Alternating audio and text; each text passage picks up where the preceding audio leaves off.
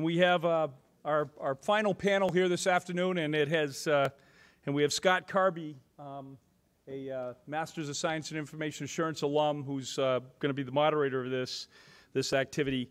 I was just talking to Scott, and actually worked with Scott way back in 1999 in the information operations of the Army. It was the Army Total Schoolhouse for Information Operations that. And Norwich was part of the capability that helped to form that. I traveled all over the United States with the leadership and to try to convince them that Norwich and had a unique set of skills with the Army Guard to do this. And that was the wild guys in the beginning, as he pointed out. And then they brought in Scott to add some discipline and tamp down the enthusiasm of people like me. So. That was probably a good thing, and today it still exists as an entity. So thank you, Scott. Scott is our Chief Information Security Officer for the state of Vermont, and his duties span all aspects of enterprise cybersecurity and state government, including operations, incident response, strategy, compliance, and risk management. Prior to his work with the state, Scott served in the United States Army teaching and developing network defense content to train and prepare soldiers for cybersecurity missions and incident response roles. And of course, Scott is a graduate of Norwich University's College of Graduate and Continuing Studies, where he received his Master's of Science in Information Assurance Security and Information Security and Assurance. So thank you, Scott. Thank you. Good afternoon, everyone. I know some of you just had your cookies, so I'll expect to see a couple of drooping eyelids here and there, but for the most part, I really appreciate you hanging out for the end of the day. I've got a great panel here. And what we're going to talk about today is the state of cybersecurity in Vermont.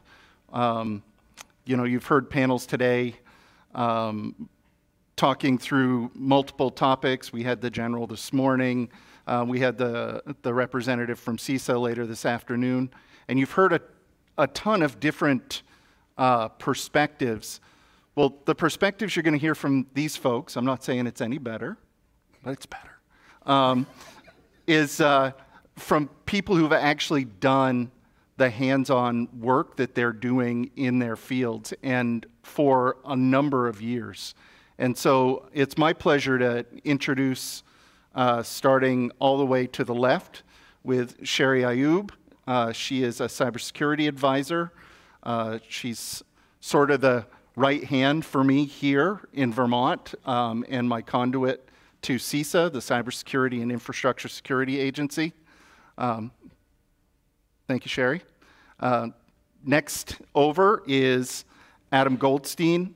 Adam is an associate professor at Champlain College and the academic director of the Leahy Center there. So again, you hear Leahy. The senator has definitely touched all of our lives in this room at one point or another. Sitting directly to my left is George Donovan. He's the Deputy Chief Information Officer for the Vermont National Guard. Full disclosure, my former boss. So this will be interesting. Be nice to me, George. Nice to me, yeah. Oh, do you see that? Back and forth. That's nice. So really, what I want to make sure that we get a sense of today is that you've heard a lot of people talk about cyber, but we want to focus a little bit more inward. We want to talk about how hopefully you can get something out of the programs and the programmatic topics we want to discuss today. The state of cybersecurity in Vermont is, as many of you would suspect, sort of endless work with lack of adequate resources and an inconsistent approach across sectors. For a little background, we have the state cybersecurity program at state government level does not, as of yet, have direct and regular communication with other critical infrastructure areas, with higher education, with K-12. Although we're working on that, that's certainly a challenge that we're carrying. That perception overall, though, belies the progress we've made and the dedication of the cyber professionals we have to reach a state of cybersecurity maturity and readiness. As I said, the panelists we have here today are a few of those dedicated professionals. Again, thank you all for being here. For our time in the spotlight, we hope to highlight some of these efforts currently underway. I'm going to talk a little bit about some of the federal efforts that are going on out there, some operational maturity in the role of the National Guard as it pertains to cybersecurity in Vermont, education, workforce development, and the challenges that we have today and in the future. And with that, I'm just going to get started if everybody's good. So I'm going to start off my first question, and Cheri, I'm going to ask you this one. Please talk to us for a few minutes about what the federal efforts are generally in cybersecurity, and more specifically, how those efforts are being applied in Vermont. Sure, thanks. That's a good question. So it's a pleasure to be in the Green Mountain State.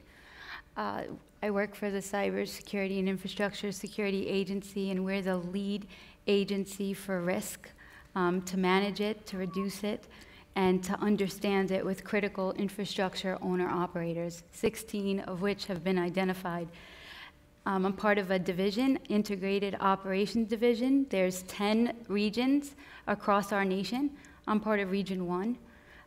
They're led by Regional Director McCann, and regional chief cybersecurity officers, chief protective security officers, and I'm going to just call out their names. Daniel King in the back, also Army duty, he did for 30 years. Gabe Palazzi, who's an expert law enforcement background. He's here within the state. And what we do is we provide services to state, local, tribal, and territorial entities like your municipalities, and as well as private owners. And what we do with that is we give risk and vulnerability assessments, remote penetration testing, strategic messaging. We have emergency communications coordinators, regional exercise planners. These are all dedicated services that if you go to the regions at CISA.gov, you could click on our region, which is 1, and go to resources, and you'll see all of the services that is available, like executive assistant director, Goldstein mentioned earlier. So if you guys want to know more about our services, we have that federal catalog that you could go to, or you could just go to the region. We work with power, hospitals here, state, little towns, K through 12, and since we've been up, and because of the tensions overseas and what's going on right now, we stood up a Shields Up page. And what's really cool about that page is that you can go to it, and if you're a small business, you can kind of go right to what you would need for cyber, like who would you need in the room. And the biggest piece of this puzzle, you can do all the scanning in the world, but you really have to really go down to basics and know your customer, know the services and the applications that your customers are touching, and be able to identify that. And that's where we come in. And we can, or our partners, we work very closely with our FBI and our other Homeland Security counterparts here in the state, Intelligence and Analysis Office, FBI colleagues, the Vermont Emergency Management Center, and also the Homeland Security Center too, where we connect you guys with those services as well. When you do work with us, we won't share your information. We're not a law enforcement body. Our services are voluntary, and most importantly, they're free. So there's so much that you can take. And if you're in IT, we're your cheerleaders. Like Scott Carbee said, we work very closely with ADS and Scott and the Army National Guard promoting cyber hygiene. And that's what we want to stress is multi-factor authentication, vulnerability scanning, making sure your systems and your applications are patched. So if you go to the site, you'll see everything that you need, but the regional staff is here to help you, guide you that way. So if you reach out to either the Vermont Intelligence, let me just know a show of hands. Does anybody know where your Vermont Intelligence Center is? Oh, good. So that's also in every state. There's something called a fusion center, and that's your first stop. And are you guys familiar with your emergency management directors of your towns? Yeah? Good. Well, out on the field, a lot of folks don't know about that. And what we want to know, and we want to kind of promote, is a linkage between cyber and emergency management, and kind of make cybersecurity not such a foreign topic, not a technology topic, but like what Director Easterly talks about, a table conversation we have. So this is what we're doing at the federal level, so we don't look like we're overstepping each other, and we're sharing information. And with our private partners, they're very susceptible, and they are taking advantage of the services that you all could too, even the students. It's also a great training opportunity. Cheri, I'm going to ask you a follow-up. Sure. What is one of the key challenges you've had to getting your foot in the door within the community in Vermont? Good question. I think it's just a lack of time people have, right? When you're dealing with critical infrastructure owner-operators, they just don't have time or resources to know about these things, or to take, because let's say they're a hospital, per se. It's a matter of having a doctor or a nurse, or a managed service provider, a new one, or checking in on that. And that's where I think we could come in as the federal government, all of us, and help, and as well as the private sector, help us understand their critical operations. Because if we don't know, we just don't know what we don't know. And without collaboration, we're not going to get anywhere. So we also promote, if the entity is part of state, local, tribal, and territorial government, to also sync up with the MSISAC. Does everybody know what the MSISAC is? The Multi-Sharing Intelligence and Analysis Center. And in Vermont, that is your Albany location. And there's so many free services that are provided. And we just want to sync up everybody. They provide great webinars. We have also election integrity toolkits. That's another sector that just got promoted by CISA. If you go to our Shields Up site again, you could see all of the common known vulnerabilities. And lots of times there's advisories. And one more plug I want to give to that Shields Up page is our advisories that come out jointly with FBI, NSA, or other, U.S. Coast Guard. We did an advisory with them, maritime security and tabletops. Lots of this could be found also on CyberWire podcast, and you could listen to it, which is pretty cool. And it gives you a breakdown of how to patch your systems, or what you need in order to do that. Some of the many resources. Thank you, Cheri. George, so Cheri's just talked about all of these great services that are out there. How have you seen that offering, that full court press basically from CISA since they've become an agency, impacting the cybersecurity landscape in Vermont? Well, first and foremost, let me just say thank you to Norwich for this opportunity to be here. This is fabulous. I've never had this opportunity before. I'm very excited about it. As far as those services being available to the Guard, or the Army National Guard, honestly, we haven't, or I have not seen leveraging of those resources within our organization.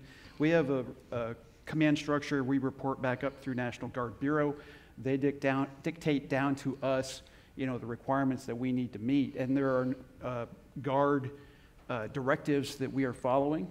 There is absolute standards that we need to conform to. that is a significant challenge to us in and of itself. But it also is great for us because we know where we stand. STIG standards, National Guard Bureau directives, we work hard to get to where we are achieving and meeting those standards. We don't always do it, but we know where we stand. Every 3 years, roughly, they come out and they do a deep dive inspection into the way we do business. And that is brand new. We've been through one so far. We expect it to be in the next 3 or 4 because it is a little backlogged with COVID and everything. But over the next 3 or 4 years, we expect them to be coming back to us. And we are working on that even now. Every single desktop, every single server, every single switch, every single router has standards it must meet. And the scanning tools we use, which are awesome in helping us achieve those standards, obviously you don't know. If you don't know what you don't know, you gotta be able to meet the standards. And that's where we come from. Now, there have been organizations that have reached out to the Guard for help in their own operations. And the National Guard is a state, the Army National Guard is a state asset. We work for the governor. Until the president calls and federalizes us, we are here for the state of Vermont. And if the floodwaters rise, the adjutant general gets a phone call. If someone has a hack, that adjutant general is receptive to that phone call. And as mentioned earlier, UVM Medical Center had a pretty serious situation, and the National Guard got called. And we went on site, and we helped them, and because of the significance of it, Vermont residents went for 30 days with limited health care coverage. Not no health care coverage, but surgeries were delayed and serious things were delayed. That is something that we take very, very serious. And we were all hands on deck. I lost people on my staff for a significant amount of time while they were there helping. We are a state support entity. The Army National Guard stands proud with that. And for any young folks that are looking at cyber careers, I would ask you to think about the Army National Guard. Tuition assistance, if you want someone to pay for your schooling, we may not pay all of it, but we'll pay a significant portion of it, probably all of it. We need good people. And not to sound too much like a recruiter, we would love to have you come join us. Does that answer your question? Sure. Okay. And I think, and that actually leads me to a question that I have for you, Adam, which is, so similar to other information technology fields that have had historical shortages in the workforce, cybersecurity professionals are experiencing their time in that spotlight. Talk to us about higher education, Champlain's efforts to meet the challenges of these shortages, what possible solutions there are to increase the pipeline, producing more qualified workers. And if you have like any feeder programs or non-traditional programs, that'd be great to hear about. Well, thanks, Scott, and thanks to my fellow panelists, and thanks everyone for sticking around. It's not on my tag or in the book, but I should have an MO6. I'm an alum, master's in 2006 from Norwich. So I think I was in the second or third cohort through the master's program, so yeah. So at Champlain, as with Norwich, we were very, very early in the cybersecurity education. I think Norwich and Champlain were two of the, in that very first tier of centers of academic excellence through the NSA that we've been hearing all about. We started our on-campus program in 2007. And I think it's good. We've been talking about Vermont. You're talking about the state of cybersecurity in Vermont at the beginning. I think something we do need to recognize is how strong we are in cybersecurity education. Between Norwich, between Champlain, we have two of the largest undergraduate cybersecurity programs in the country. I was talking to Professor Reed earlier, and he was saying, yeah, if we looked at per capita CAEs, You know, we're, what, 1 for 300,000 folks? And if you throw Dartmouth in there, because, you know, Dartmouth is kind of Vermont. You know, I worked at Dartmouth for a long time, and historically, Dartmouth was part of Vermont for a period of history, for those of you who know the history. And they'd be welcome back if they want to come. So we can claim 2.5 CAEs in Vermont. So I think we have a resource here, and that resource is our students. And I think it's a resource that we've really taken advantage of and that we're using to the state's benefit. And I think Senator Leahy has been really instrumental in that, both in his investments here and then at Champlain. In 2010, we started the Leahy Center for Digital Investigations, now the Leahy Center for Digital Forensics and Cybersecurity. We are employing between 80 and 100 undergraduate students every semester working on real-world cybersecurity efforts. So we have, so it came up earlier talking about how do we get students to develop those hands-on skills that are really required in the workplace that can take a student coming out of school and plugging them right into meaningful work. And it's through experiential learning programs like we have at Champlain, like Norwich has, you know, where students are partnering through the schools with community organizations, with governments, agencies, and things like that to do real work. And I'm sure we'll kind of talk more about those efforts as we go through the panel. But to kind of get to your question on the pipeline, you know, we're doing in Vermont about as good as anybody's doing right now in terms of bringing cybersecurity students to the state, and it's not enough.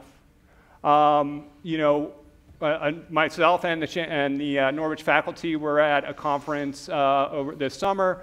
Rodney Peterson, who's director of NICE, the National Initiative for Cybersecurity Education through NIST, was talking about all of their efforts. And over the past, you know, 10 years with the NSA Center of Academic Excellence and all these huge pushes from the federal government to increase cybersecurity education, we're doing a good job. There's more schools, there's more programs, more students graduating, but it's a drop in the bucket.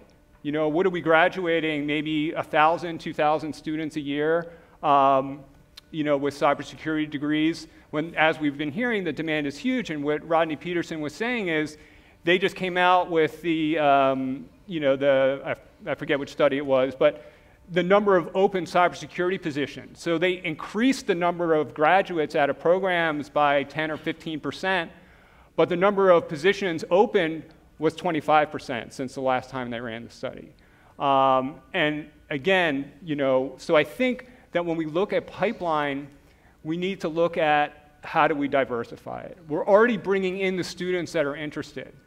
So how do we overcome some of those other barriers? How do we get students that wouldn't normally be interested in studying cybersecurity education to be interested? And I think a lot of that has to do with how do we connect with what makes them passionate? I mean, we heard about passion in the prior panel. You know, and I think what we're seeing in this younger generation is a passion for service.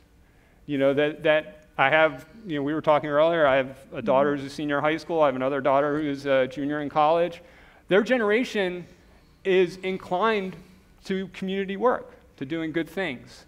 And how do we make that connection in this environment that cybersecurity is one of those things that results in doing good work?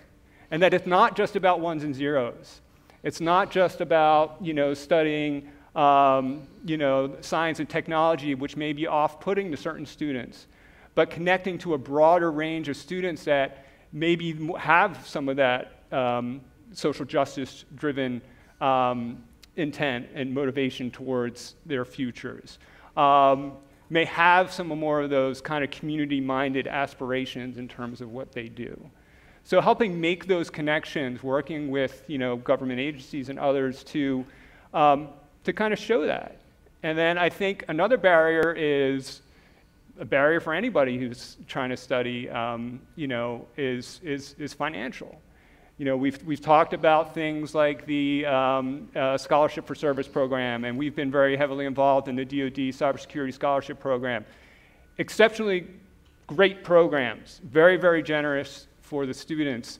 But we're talking, again, about hundreds of students a year when we need thousands.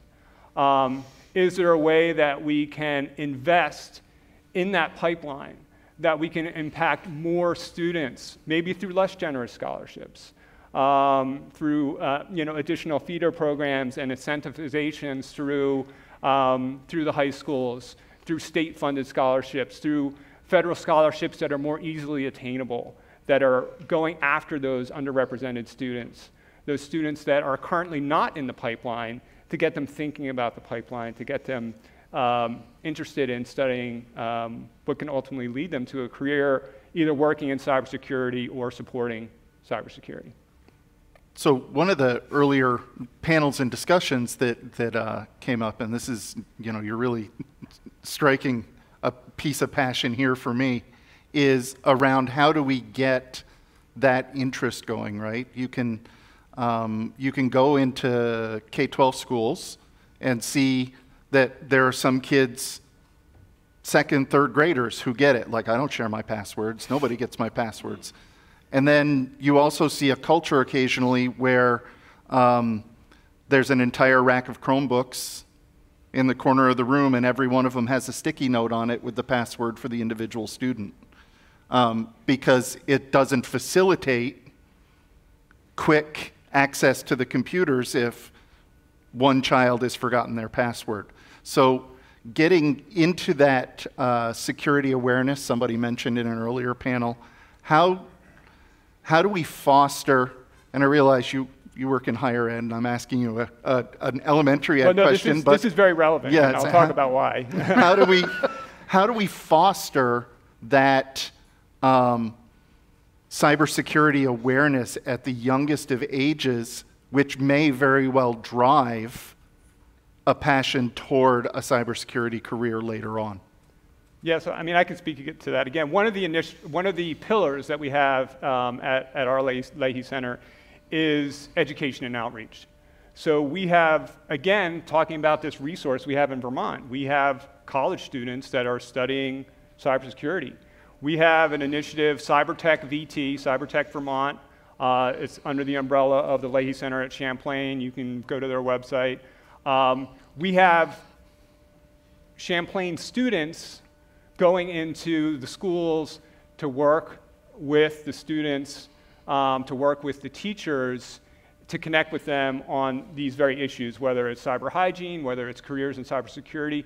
And again, it's making that connection of, we could go in there, and are we really going to resonate and connect with, that younger generation, or do we send our students in there?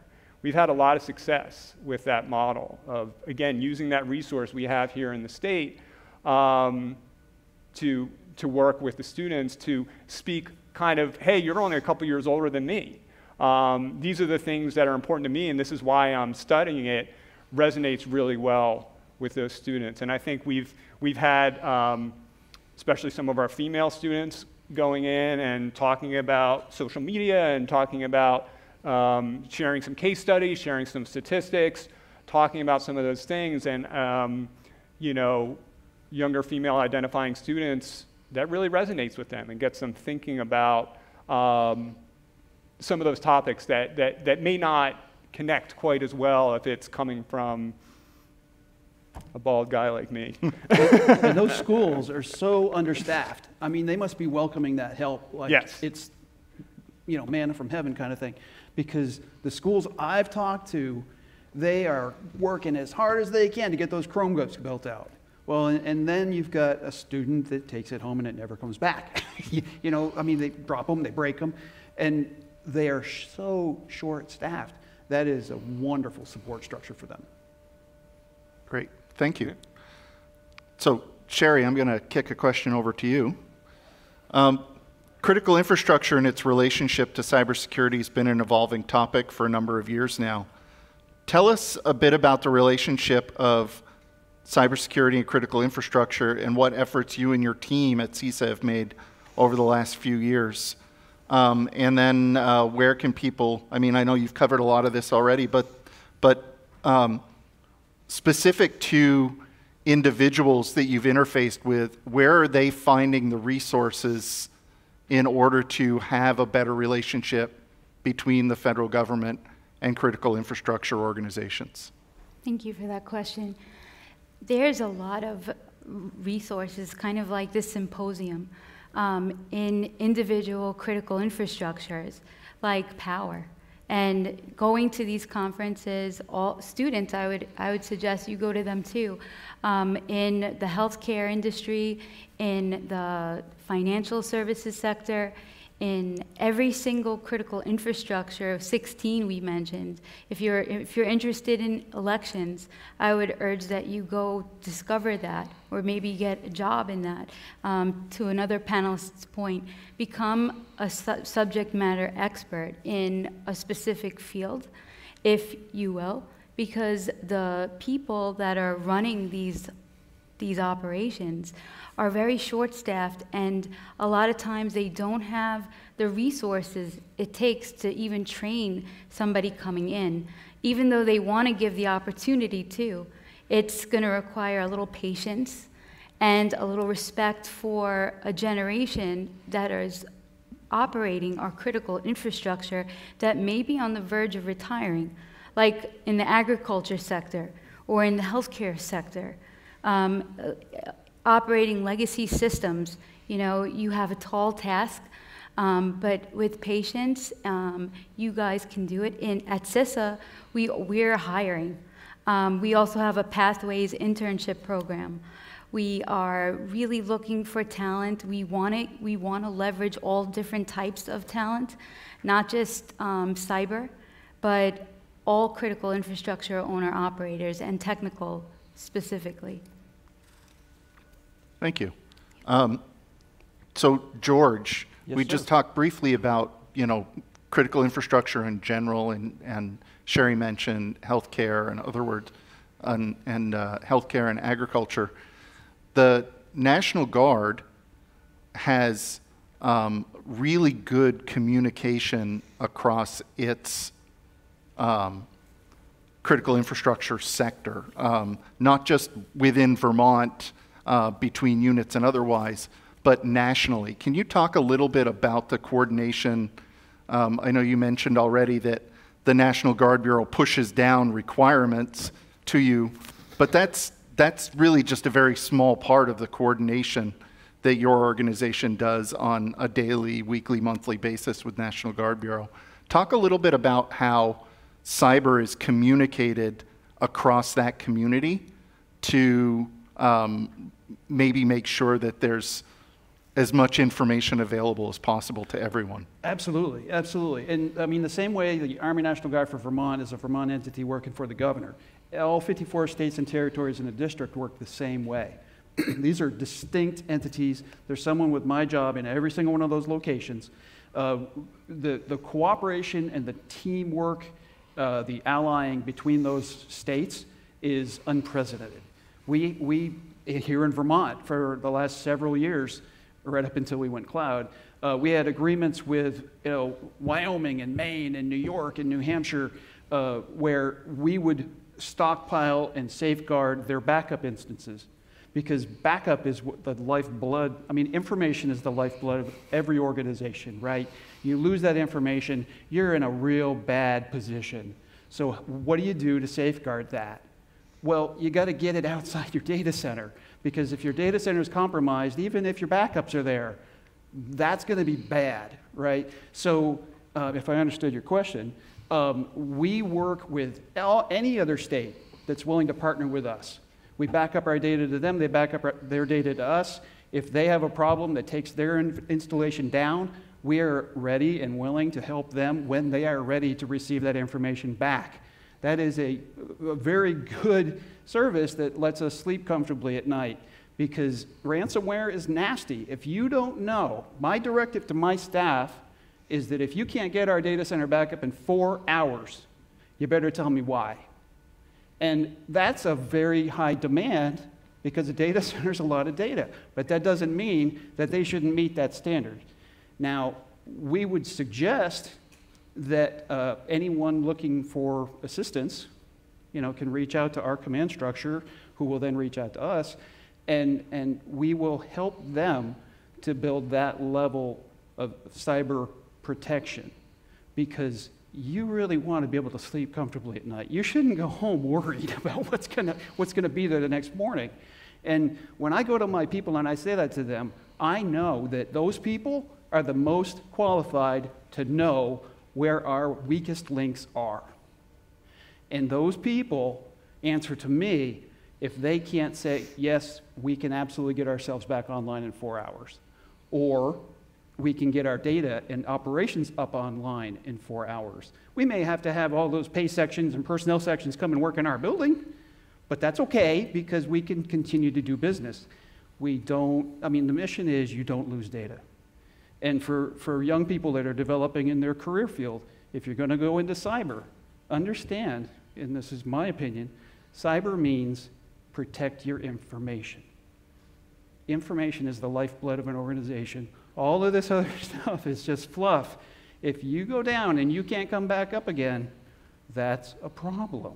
You don't want to be answering to your boss that you cannot get your information systems back online, right? So it comes down to a level of preparation within that maturity model that you guys have already. And it always fascinated me that there was such great coordination across those lines, right, between states, within the National Guard, because you guys see yourself all as one big community. And I'm going to kick it over to you, Adam. I'm not super familiar with the information sharing within the higher ed community, but I'd be curious to hear if there are informational and organizational channels that help you guys in that same way, whether it be through cyber preparedness or cyber recovery. Yeah, thanks. I think in terms of information sharing, right, there's REN-ISAC, the research something, I forget what research networking, information, that is very active in higher ed from an operational perspective, right? So research universities, teaching universities, colleges participate in REN-ISAC. And it's a really valuable resource similar to MS-ISAC. But I think the challenge with some of those is trying to broaden that out to more community information sharing. A lot of those information sharing services are really geared towards cybersecurity professionals, cybersecurity experts. And when you move away from those institutions that are large enough to participate in that, it gets challenging. So, a lot of the work that we're doing at Champlain, and again, thanks to Senator Leahy, we've recently received appropriations funding to continue and develop this work, is we're working closely with municipalities and school districts and nonprofits in the state. So for a number of years, we've been providing, again, SOC security operations services, managed services. We work very closely with the Vermont League of Cities and Towns, looking at the 200 plus municipalities in Vermont, is how do we build their cyber preparedness? And going back to what George was saying, I really liked his point about information being key. When we go and talk to those organizations, we go talk to a small town, they don't have the resources. They don't have IT expertise. They may have 4 full-time employees, and now they're being confronted with the threat of ransomware, with the threat of, and as we're looking at statistics, you look at the leading targets of those types of attacks, towns, school districts, these types of organizations are at the top of those lists. They're some of our most vulnerable organizations. They're some of our most important organizations. And when we work with them, the first thing we say to them is, okay, what do you need to survive? What is it that if it was gone tomorrow, you would be in big trouble? Okay, we've identified that. Let's start there. It really is this idea of taking a ground-up, realistic approach of how do we work with these very critical, important organizations and use academia, use the institutions that we have in the state to build that information sharing model so that we can work with an organization like the Vermont Leagues of Cities and Towns. And we worked on a project with them 2 years ago where we developed template security policies that all towns could leverage, information sharing, right?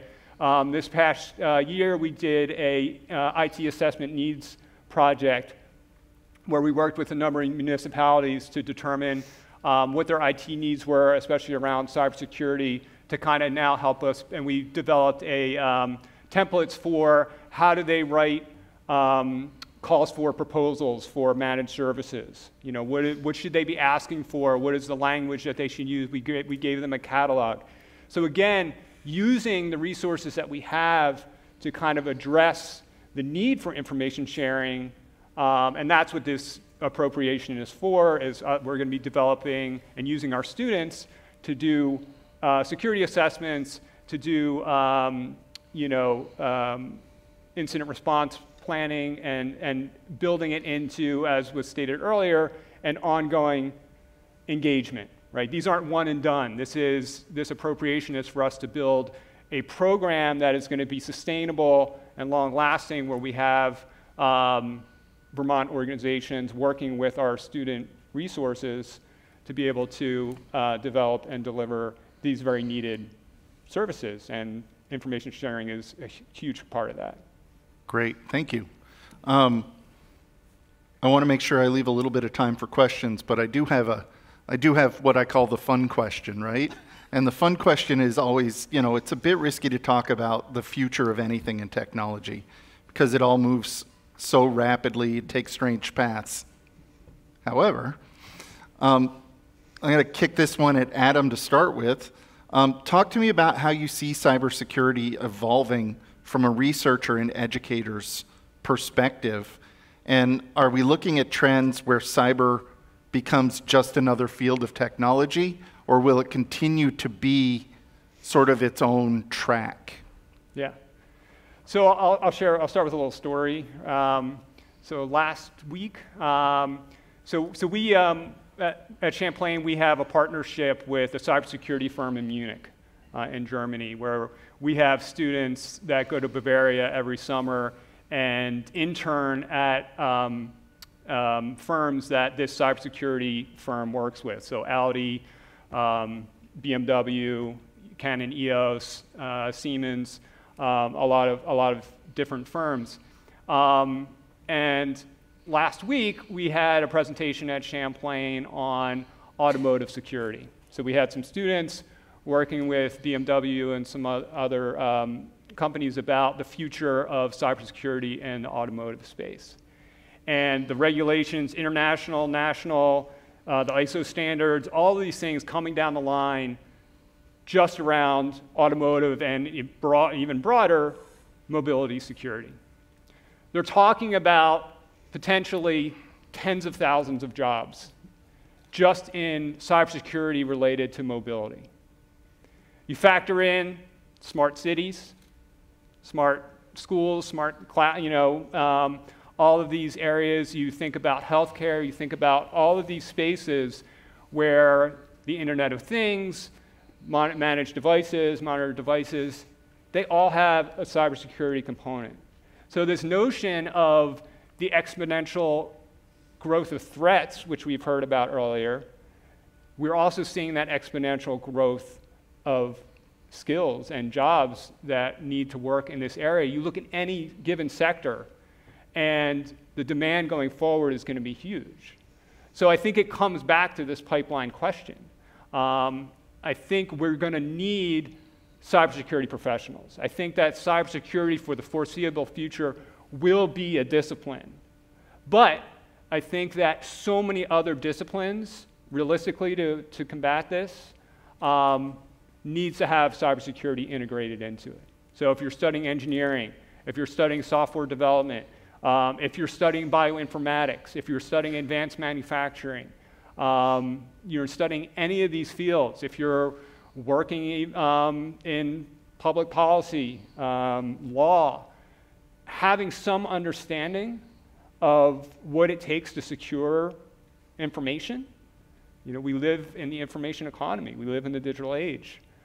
That's a really good point, because one of the things, like looking at the four of us sitting up here, none of us started our careers with a cyber focus. And that's not just because some of us are old.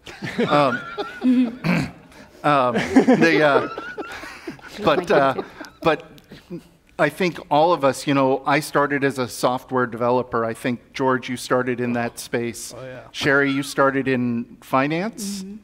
I don't, you know, and My undergraduate is in history and political in science. history, There you right? go. I knew it was. I knew it was a non-cyber discipline, and so I think that that sort of leads me to a quick follow-up with you, Cheri, which is, from the federal government's point of view, how do we take what's coming in the future and provide some support, some core support from the federal government in order to leverage that into the SLTT and the critical infrastructure communities? Well, it's like our executive assistant director said, we are working with FEMA, and CISA is leading an initiative for state, local, tribal, and territorial government grant. And it will, right now it's in, you know, we're telling states to make a planning committee and include all the folks you would, but include the CISO. For K through 12, we put out a toolkit, and your agency of education has been taken up on that offer, and so has the Vermont Emergency Management and the Homeland Security Unit right here in Vermont, on helping the communities get at these rural areas that may have very low resources, on getting funding. With this, we hope to have a lot of output, but we need people that, especially as you graduate, to kind of just lead the torch and see what's going on, be in these critical infrastructure owner-operator fields, and get with your Vermont Intelligence Center or Emergency Management or Agency of Digital Services and kind of see this convergence happen, because it is happening, and get ahead of it. So it's not just like what we were talking about, it's not just technology. It's cybersecurity is really everything, and we at CISA want to kind of promote being left of boom. So a very good word I heard today was defense in depth, right? And security, and making sure you're resilient, operationally resilient. Those are things that we're focused on, and if you go to CISA.gov, you could see all of the tools, the assessments that our regions could help either guide you towards. If you want a career in cybersecurity, we have training, free training, through FedTV and also industrial control systems. That is very big, I heard today. And with the state too. We're working with many different entities. So we are just encouraging all to embrace it and to share information. And if you're state, local, tribal, territorial, to sign up with the MSISAC and also with us, basic cyber hygiene services, vulnerability scanning, and this is all free. At the end, they produce reports for your internet-facing applications. Also, get your stuff off search. You know, all of your applications that may be out in the wild. Also, some initiatives in the state of Vermont that are coming up. Next week, we have chemical security inspectors.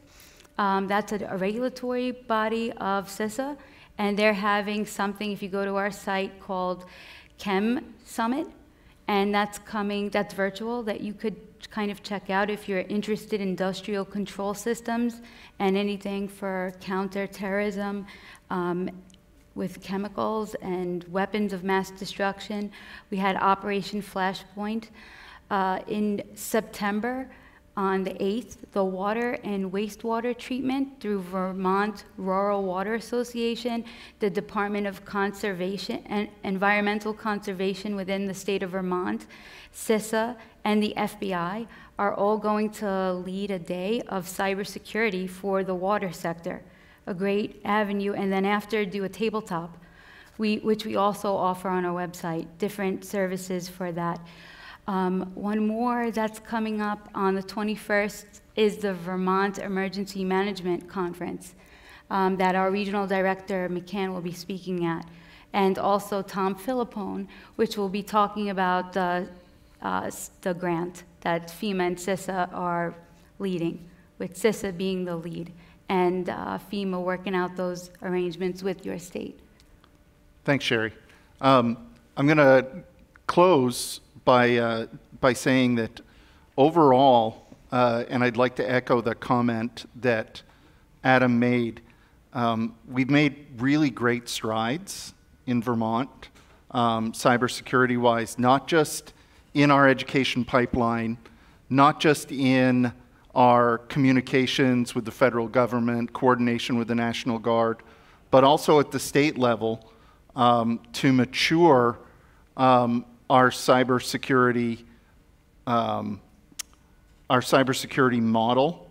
Over the last 5 years, we consolidated the agency into the Agency of Digital Services, which basically put the onus on my position to coordinate all of those pieces that Phil read off before, the risk and compliance and operations and coordination with other agencies. So we've really come a long way, and I appreciate the time that you guys have taken, and I'm open to taking any questions.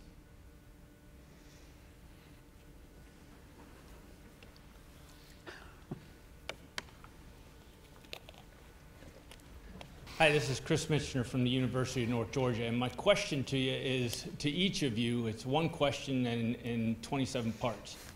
And that's a joke, but part A, if you were to, across your organizations individually, look at cybersecurity from a tactical, operational, or strategic levels, what is your biggest risk? What keeps you up at night? You know, what gets you going? And across each level, you know, choose one if you will. Sure. Why don't we just go down the line? Let's be brief, because we could all talk about this one thing for a significant amount of time. But Cheri, what's the one thing that keeps you up at night? Just ransomware, and also this idea that cybersecurity is a technology thing, not a whole approach. That kind of keeps me up at night, that we're just focused in one lens of cybersecurity and not all components of our society. Great. Adam? Well, after 20 years of doing cybersecurity operations and then switching to being a professor, I sleep much better at night. You know, I think this pipeline, you know, there are so many opportunities for students, and there's such a huge need in our country and among our allies and whatever to develop that generation that is technically literate, that has some of these foundational skills, understands some elements of cybersecurity, and hopefully works in cybersecurity. So how do we get students interested? How do we get young people interested? How do we diversify that pool?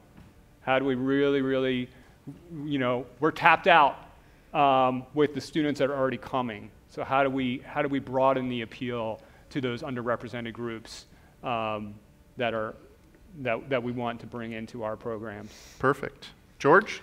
The one thing that worries me the most is email, because you are supposed to be able to receive email from anybody that wants to send you email. And just earlier this afternoon, we had one of your panels that said, yeah, I got an email that said my whatever it was, and yeah, I clicked on it. A seasoned professional in a moment of weakness clicks on a link and you're done. That's what worries me the most. And that's why I tell my staff, you got to have this environment back up in 4 hours, because I know they can't do it, but I want them striving to hit that target in 4 hours. Email, I mean, it used to be web browsing. Web browsing has been pretty well neutered. Email, on the other hand, at least in our organization, email, on the other hand, Everybody wants to get that message. And all they got to do is have a moment, end of the day on a Friday, I'm trying to get out of here. Oh gosh, I got an email from the president. I better look at it. Double click, boom, you're done. Email is the thing that keeps me up at night. Thanks, George. Roger that. For me, visibility. Hands down, from the tactical and the operational point of view, is the visibility across my network, is not knowing what is on my network, right? The not knowing what I don't know. That's really the thing that that makes me the most nervous. That's the one thing that keeps me up at night. Okay, thank you.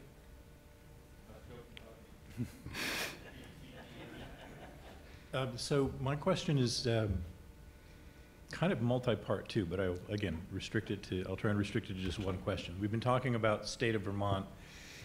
The answers have been kind of two-part.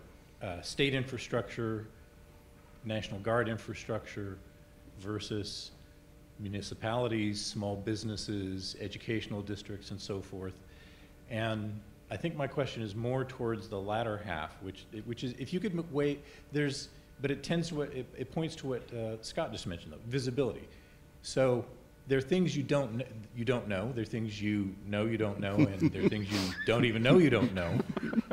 But if you could wave a magic wand and get information about the small businesses, the municipalities, the school districts, the people that we serve, what would you want to know in order to be able to better protect them? It sounds like CISA has a great pull model, right? If you know the resources are there and you've got the time or the personnel, which implies money and other resources to be able to go after this information and then implement it, great. But maybe you're a two-person mom and pop shop, or you're a four-person organization, or you've got one person who's dedicated to IT and they're pulling their hair out dealing with other things, and tasking them for yet one more thing is an issue. So what would you like, and if there was a handful of things that you would really like to know, maybe to increase your visibility into what's necessary or needed by the state, or to better serve them so that they could get these resources, what would it be? George, 30 seconds. Oh, God. I was hoping you were going to start down there. Well, in order to help someone, if I understood your question correctly, in order to help someone who's got themselves in a bind, you really would have liked to have been there ahead of time and had a meeting with them so that they could define what their priority was. Because if you're doing it after the fact, it's really hard to help them. Is that 30 seconds? Close enough. Enough more? I can keep going. No, that's all right. No, that's preliminary. And I think, for brevity's sake, I think that when I mentioned, visibility being, one of the key pieces, it's also the resources that are tied to that visibility, right? You can buy all the tools in the world. I'm not saying that the state of Vermont has all the money in the world to buy all the tools, but there are so many times where I have rejected what could be a very good tool or system because I know, hands down, I don't have the resources to apply to that tool or system and be able to improve. And I want to give the young man behind you an opportunity for a question, and happy to talk to you afterward, Matt, some more. Good afternoon. Thank you all for being here and speaking with us today. So I was talking to my friend the other day who just graduated and is working at the county level for cybersecurity. He was talking about how difficult it was to get some new policies implemented just because their leadership was a little bit fuzzy. They didn't know who to report to, who would enforce it. So my question is, how does organizational and leadership structure impact the implementation of cybersecurity policy and procedures at the SLTT level? I think I'll answer that one for brevity's sake.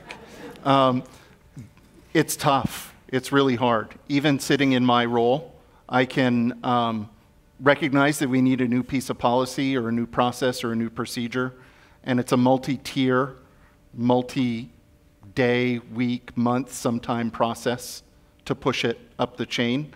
The key to getting it done, and your friend who says that he recognizes that you need more policy or that you need a new process, champion what it is that you want. If you want a new if you want a new block on the incident response plan, champion that. Show that you can write it, show that you've thought it through, show that you can make it work and integrate with the process and the plan as it is already. That's what I got. Thank you. And I'm about to get the hook anyway. So we're going to make you stay there for just a second. Okay. And I'm going to make a couple of final comments here, kind of closing this first annual Senator Patrick Leahy Cyber Symposium. The request to create this, I believe, was in February or so, that this was something that we wanted to do, and looking at the schedule that was taking place in the United States Senate, and at that time was it had to be the August recess, because everybody has to be there every day at this moment with a closely divided Senate. But I just have a couple of really quick remarks. Back in 1932, So I want to thank President Anarumo and Chairman DeForest of the Norwich Board of Trustees for the will and desire to make this happen, and the support of the Board of Trustees to make cyber part of what is Norwich's reputation. And I can't but hesitate to talk about Senator Leahy and his staff. I've had the pleasure over the years to work with a number of people that you may or may not remember. I started with J.P. Dowd way back when he was a legislative assistant. I got yelled at by Danny Ginsburg several times, well, more than several times, and more recently Sherman Patrick, and he hasn't yelled at me yet, but there's still time, and Michelle Monroe from Senator Leahy. I can't forget Kevin McDonald, the man who always knows how to say no in such a creative and such a nice way. So I greatly appreciate all of that work. And when we were doing the video, to be able to outreach and get Senator Leahy's family to participate, and I could have paid extra money to have Chuck Ross show up in shorts. Chuck was the state director for Senator Leahy when we started playing this game a long time ago, and it was Gary Kessler at Champlain College. Gary Kessler and I and Chuck met on Church Street and talked about cybersecurity probably in the late 1990s. And there's 3 or 4 different tracks that we've gone through along this path here. There's a number of folks in uniform here, and that reminds me that that Norwich, working with the Vermont Army National Guard, with Electronic Warfare Associates, with the Vermont Air National Guard. I don't know if General Doobie has left. I spent some time traveling with him to San Antonio for the creation of the 229th Information Operations Squadron, and I was supposed to be the academic talent to his his warfighter experience. And right after 9/11, the most memorable thing was I'd show my paper license from the state of Vermont and get swept right through, and General Doobie would show his credentials, or that back then Colonel Doobie would show his credentials, and they'd say, "Come on over here, we got a special place to search you," as you were going through TSA. So I don't know exactly how that all worked. But today, I have a number of people that I really need to thank for this coming together. Of course, the folks who came, Representative Welch joining us today was just fabulous that he could make time for that. And of course, James Paradise from Senator Sanders. You'll notice that all of the folks, including Governor Scott, were so kind to provide timely letters so that we could capture the sentiment from the leadership in the state of Vermont for all of the work across which Senator Leahy has done. Of course, Matt, thank you for leaning on Eric and getting him here. We greatly appreciate Matt McCann, our alum and CISA rep for Region 1, to bring Eric Goldstein here to this event. That was really cool. And of course, we have to thank Senator Leahy and his for pushing on General Nakasone to get the director of DISA to show up to this event. And it was so easy to just call Annette Redmond from the Department of State and say, "Annette, please come join us." And she said, "I'm here." Right behind Annette is Paul Maxwell, one of our critical partners with the Army Cyber Institute. Norwich worked with the Army Cyber Institute on Jack Voltaic, and hopefully we'll be doing some more stuff together. Thank you so much, Paul, for driving up from what we call Norwich on the Hudson to... Yeah, I'll get paid for that later. And we can't forget all of the participation from our senior military colleges. About 4 years ago or 5 years ago, we reached out to the senior military colleges. Sharon Hamilton and I were introduced by a guy by the name of Billy Wells. Billy's still mad at me, but that's okay. I won. Sharon's working at Norwich at this point in time, and we created the Senior Military Colleges Cyber Institutes. And what Sharon has done with the support of those cyber institutes is to really have the leadership at the top of Cyber Command and the DoD-CIO and the National Security Agency looking at building, supporting these programs. And it all goes back to the tree, or the roots all go back to the support from Senator Leahy to get the funding going to support the authorization language that allowed us to be able to create these programs. So over and over, it goes back to those sets of activities. And you know, I'm really excited because a couple of years ago we had, I don't know if he's still in the room or not, we had wanted to create a cyber forensics program, and I talked to an old friend of mine, Frank Vanacek, and I said, Frank, why don't you teach cyber forensics for us, some digital forensics for us? And Frank looked at me and said, are you out of your mind?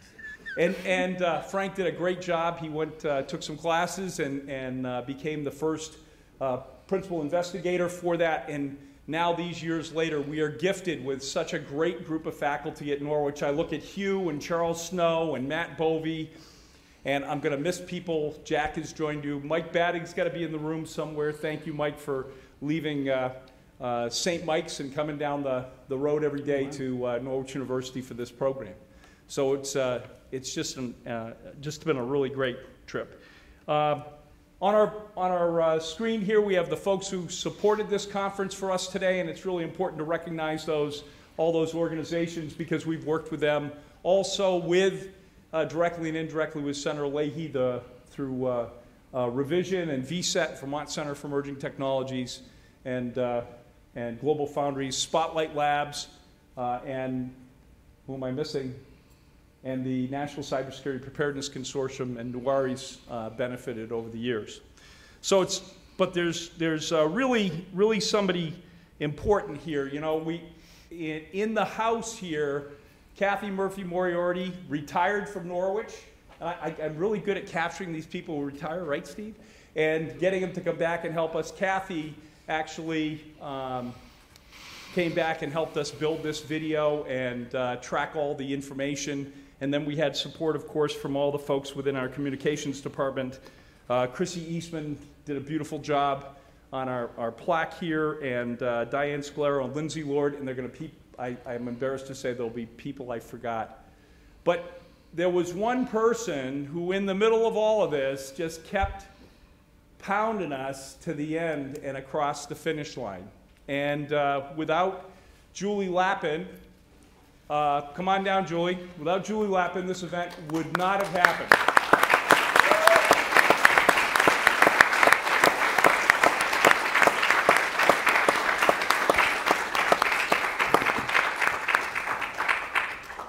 So Julie Lappin rounded up a lot of people. There's a lot of people here today. She worked the students. She worked a number of different issues.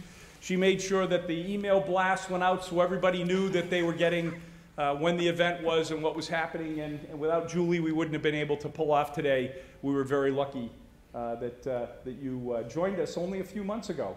And now we're going to make sure that she doesn't run away after she sees this is what the job entails. But I just really want to thank you all for coming today and joining us at the symposium. If I missed you when I should have spoke to you, I apologize. But it's just been, in my opinion, a fabulous day. And in many ways, to stand next to Scott Carbee, who was part of the group that way back in 1999, 98, 97, when Norwich first got involved with information operations, the land information warfare activity. Brian, are you still in the room? And EWA and Carl Guerreri, to be able to, that was really the starting point, and working very closely with Martha Rainville and their team to do that all the way today. And that activity, that support, that activity, that building, all go back to Senator Leahy. So I close out the first annual Senator Patrick Leahy Cyber Symposium, and I look forward to seeing you next year. Thank you. Super.